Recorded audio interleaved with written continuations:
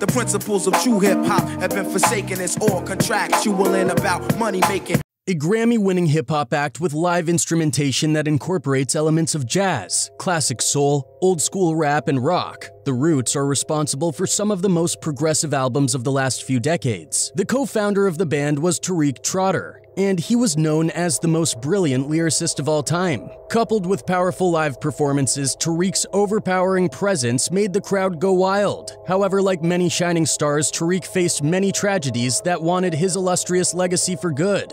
Sad news for the music community today, as we have to report to you that Malik B, rapper and founding member of The Roots, has passed away at the age of 47. Let's delve into the nitty-gritty details of the life of Black Thought that has rocked the entertainment industry for decades. Black Thought, also known as Tariq Trotter, has undoubtedly made a significant impact on the world of hip-hop throughout his career. Despite being celebrated by many music enthusiasts, there is a recurring sentiment that his greatness is often underappreciated or overlooked by a wider audience. With over 3 decades of experience in the industry and numerous impressive releases under his belt, it's no surprise that each time a new electrifying freestyle or exceptional performance emerges, it reignites discussions among rap fans about Black Thought's talent and his deserving place among the greatest of all time.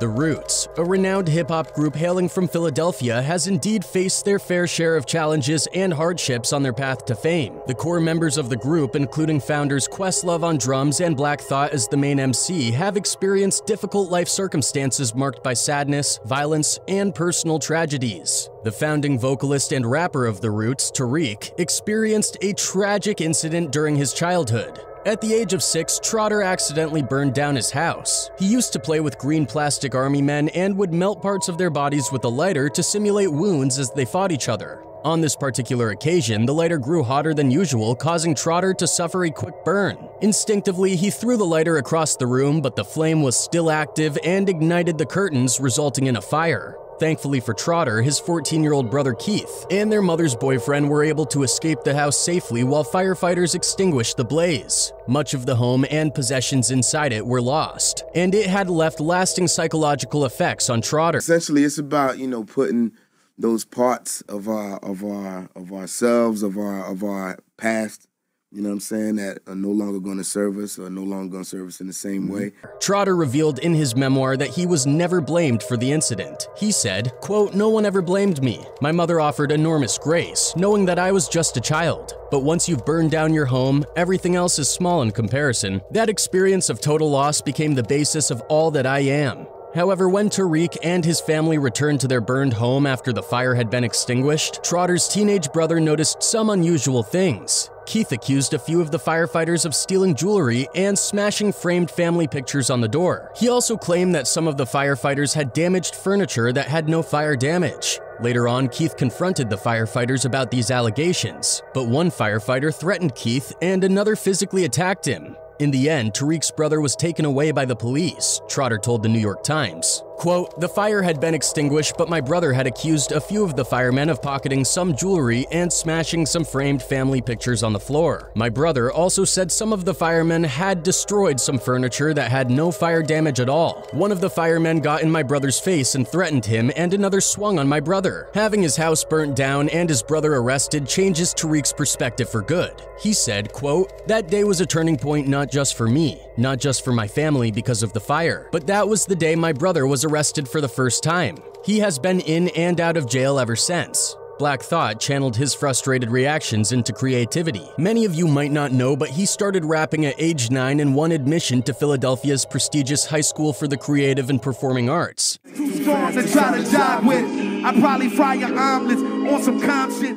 At first, he studied visual arts and thought about becoming an architect. The rapper showed an instinct for commercial success from the start. During his formative years, he made African medallions and sold them for $10 each to his fellow students. Unsurprisingly, Trotter had disciplinary run-ins at Kappa, starting on his first day with an incident in which he was said to have been caught in a bathroom with a senior girl dance student, and he was eventually expelled. In an interview with Philly Voice, he said, quote, "The justice system in Philadelphia and the state of Pennsylvania was never on my side. I grew up cognizant of certain dangers, one being the ever-present possibility of the risk of arrest, but that hasn't changed. All of the stuff I was concerned about living in Philadelphia when I was a young person, to my young son, my young nephew, my young relatives, and family member who's on the streets of Philadelphia right now, they need to be concerned about the same stuff." During his high school era, Tariq was more than just a troublemaker. He was buried deep in the back alley substance business. It got so serious that Tariq once thought that he would not be able to make it to adulthood.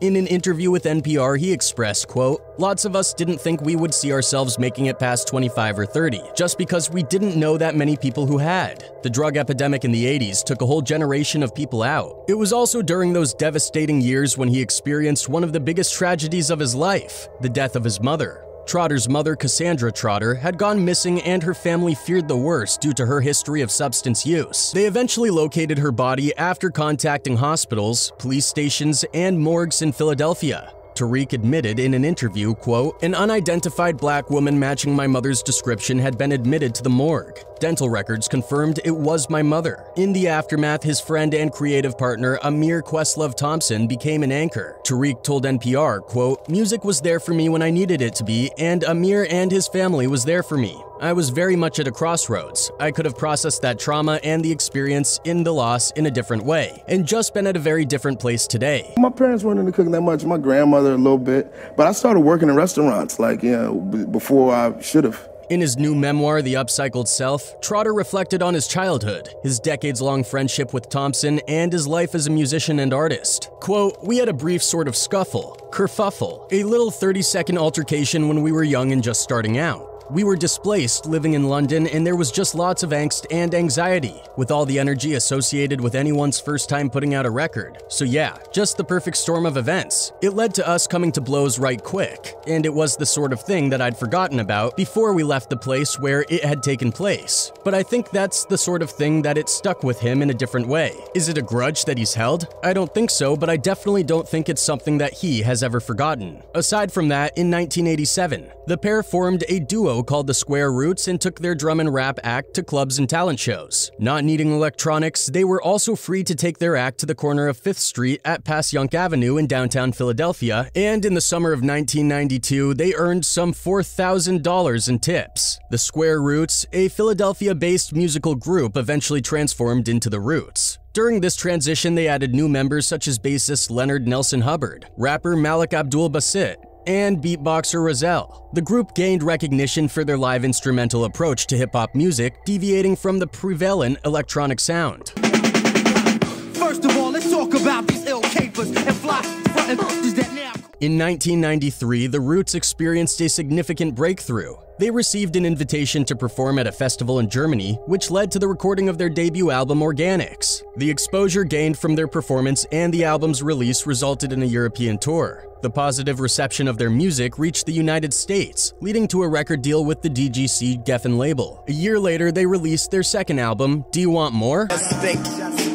What if you could just blink yourself away? The band garnered attention and acclaim for their distinctive approach to hip-hop music. They stood out by utilizing live instruments instead of relying heavily on digital sampling, which was a common element in hip-hop at the time. Their music appealed to a wide range of audiences, including both urban and modern rock listeners. Although Questlove, the group's drummer, often represented the public face of the band, it was Black Thought who primarily provided the lyrical content. Following the departure of Malik B, Black became the main lyricist for the group. His rap verses showcased his background in the street and club battle performances, featuring both self-assured boasting and elements of social critique. He aimed to challenge the materialistic and misogynistic tendencies prevalent in other hip-hop acts. I'm sorry for your loss. There's somebody dead in the car and it's probably one of yours.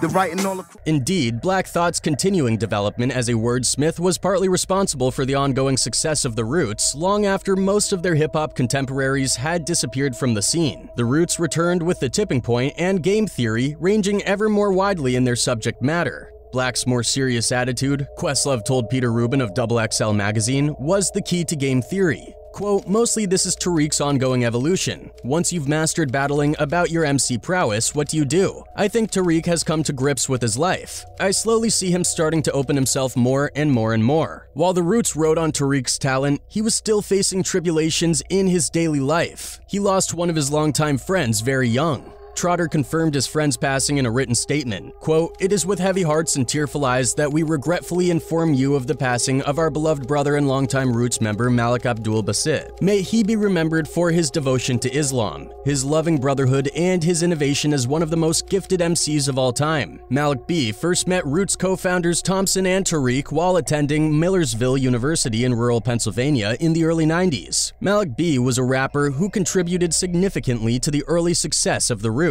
He prominently featured on their first album Organics and continued to collaborate with the group on subsequent albums, including their breakthrough and Grammy-nominated album Things Fall Apart. However, Malik B eventually decided to leave the group after Things Fall Apart. The reasons for his departure were hinted at in the lyrics of the track Water, the first movement, and Phrenology. The lyrics alluded to Abdul Basit's struggles with substance use and his absence from touring dates. One to make a scream, two to make a sound, Roots crew from Billy come to rock the house. Over the course of the group's career, Black suffered the loss of another friend named James Davis. While he was still attending high school in the 1990s, Carl Jenkins, better known as Dice Raw, joined the extended musical universe of the Roots, contributing hard-edged raps that complement the more diffuse style of Black Thought. Jenkins almost always contributes a guest verse to a song or two on any Roots album, including Rhymes and Ammo. To this day, Jenkins maintains an active solo career where he collaborates with many non-Roots musicians, including Philadelphia rapper James Davis IV, who performed under the name Jimmy Wall Street. However, that afternoon of June 2013, Davis exited his mother's home in East Germantown. He was gunned down. Suffering a wound to the groin, Davis was taken to Einstein Medical Center and was pronounced dead less than 40 minutes later. The rapper was only 34 years old. Weeks later, Jenkins released the album Jimmy's Back as a way to pay tribute to his friend.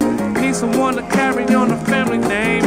Remember, boy, you know your mama's. In an interview with Complex, Dice said, quote, Jimmy was all about positivity. It's a tragedy that his life had to play out this way. I wanted to dedicate this album to him in the hopes of changing some perspectives and saving some lives. But this was just the tip of the iceberg. You see, Trotter also had to come to terms with another longtime friend's death. Leonard Hubbard, also known as Hub, was a crucial member of the Roots, joining the group in its early days as the Square Roots in Philadelphia in 1992. He became the bass player for the band after spontaneously jamming with the other members at a coffee shop gig. Hub remained with the group throughout their career, contributing to every album they released, including their 2006 album Game Theory. Unfortunately, Hub had to leave the Roots a year later due to health issues. His wife Stephanie revealed to the Philadelphia Inquirer that he had been diagnosed with multiple myeloma, a form of blood cancer. Despite undergoing treatment, his cancer went into remission for 14 years. He later lost his life to the disease. Malik B, a founding member of the music group The Roots, has died at the age of 47. Hub died with a lawsuit against his former bandmates Unsettled. The lawsuit alleged that the surviving and active members of The Roots cheated Hubbard out of a fortune potentially worth millions. In the 1990s, The Roots formed multiple corporations to handle their business affairs, recording and publishing deals and touring revenues. Hubbard was granted shares in those agreements with percentages of 17, 25, and 33% respectively. The lawsuit claimed that through arrangements with outside corporations, crimes amounting to racketeering were committed and Hubbard was systematically denied his share of the Roots' profit. With all the bad luck attached, Ben Kenny also left the experimental hip-hop oriented band The Roots after a 3-year stint. His work can be heard on their album Phrenology. Instead, Kenny joined the alternative rock band Incubus as their new bassist. He remained a regular member of Incubus and other musical projects for over 2 decades. However, in January this year, Kenny announced on his Instagram page that he would be taking an indefinite break from recording and performing music, as well as from social media. He cited medical reasons as the cause for his decision. He said, "Unfortunately, last year I found out I had a brain tumor. As soon as I got home from tour, I had a successful operation to have it removed." A veteran session musician, sideman, and former member of Sharon Jones and the Dap Kings, Ian Hendrickson Smith's saxophone has graced dozens of jazz and pop recordings.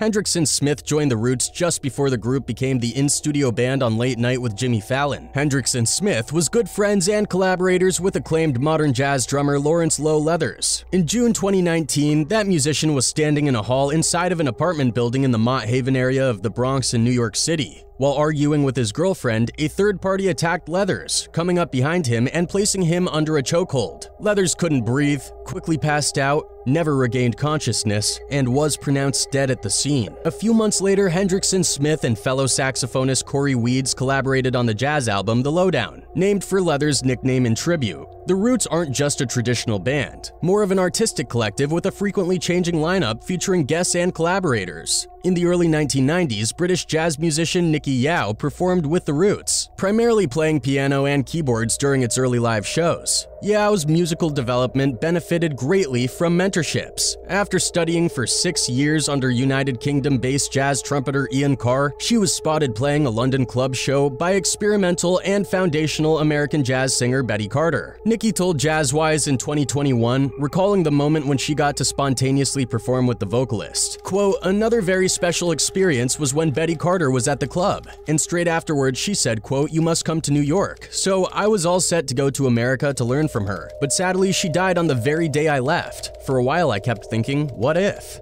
To add to that, many of you might not know that Scott Storch, known primarily as a producer, had a successful career in the 2000s working on hit singles for major R&B and hip-hop acts. However, before his success as a producer, Storch was a member of the hip-hop band The Roots. He played keyboards for the group during the 90s when he was a teenager.